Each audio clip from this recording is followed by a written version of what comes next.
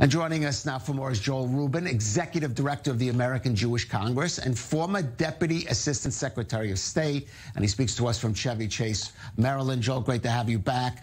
Look, you followed this issue closely. You worked and know some of the key people involved in trying to make this, revive this agreement. I just want to get your temperature of where it stands, because the Biden administration has been saying for months, mid-February is a deadline of sorts.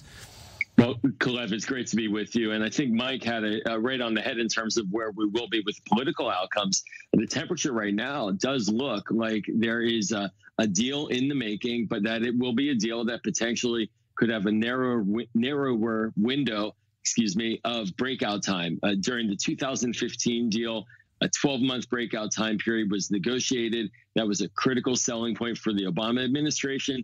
This time it looks like it may be narrower, and that could cause some heartburn for Democrats. But nonetheless, Democrats are looking at this and saying a deal is better than no deal, because right now Iran is closer to a bomb than it's ever been ever since Donald Trump left the original nuclear deal. Right. Some people are talking about as the breakout time, meaning the time possible to make a weapon, could be as low as 3 months here. And of course, this is not enough fissile material, not the weapon itself. I'm sorry, fissile material to make the weapon. Yes. Thank you for correcting me. But also that this is not the bigger, stronger deal that some people spoke about. So I want to ask you about that. Is it possible that enough Democrats would turn against Joe Biden that there might be reconsideration of going ahead? There's certainly going to be a lot of discomfort. There's a real desire to go longer and stronger, as Secretary Blinken and the president essentially said. They wanted a deal that was not just nuclear, but wanted to do more on the other files, like Iran's support for terrorism, its ballistic missile program. If that's not going to happen, and it doesn't look like that is going to happen, it's going to be a bitter pill. But again, the alternative is nothing. And the Democrats in Washington are watching this Iranian government, which is a very hostile government, very anti-Israel, very anti-American, probably the worst one to negotiate with in the last 4 decades, and are trying to figure out how to prevent them from getting a nuclear weapon, and looking at this as the route, while still being very unsatisfied with these other follow-on situations, which give the Republicans a lot of opportunity to be on the attack. Right. Part of the issue here is that this would involve lifting sanctions on Iran at a time when the Biden administration does seem to be re-engaging in the region. I'm talking about the Mideast, especially the Gulf area, providing more weapons to, for example, the Emirates, being more active in trying to counter Iranian aggression. And it seems like it's almost like two different tracks going in 2 different directions here.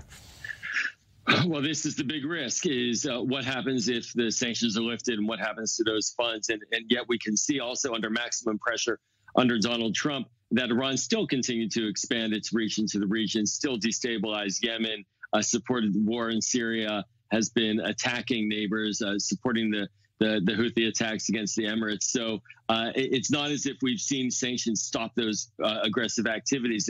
And that's the challenge now, is building the regional coalition. And the Biden team has been very active in engaging Israel at the highest levels consistently in security talks, as well as the Emiratis, the Saudis, Qataris, everyone in the region, to try to make sure that Iran's behavior is addressed. It may not get it in this initial deal, but it's not turning a blind eye to that. Right. It's interesting, Joe, because I think some people saw one of the rationales behind the Iran deal. It would free up the administration to make that famous pivot to China that it wanted to. But it does seem that it doesn't look that way. It looks like that because of events on the ground here, the Biden administration has had to recalibrate its Mideast policy, especially in the Gulf region.